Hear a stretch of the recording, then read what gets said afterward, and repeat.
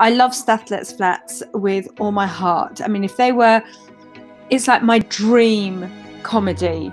It's Stathlet's Flats is, I giggle when I just think about it. It's everything that I wanted in comedy as a child to consume. Like, because I was having these anxiety, very minor anxiety attacks, just like stopping my breath. And my mum was like, any change like this it's normal to feel that way, because the circuit was really, really important to me. I'm a very sort of Muppet Show, spit and sawdust kind of comic, and it mattered to me to make the big rowdy crowds laugh. Yeah. Because that was the punk aspect of it. That was the bit that made me feel strong.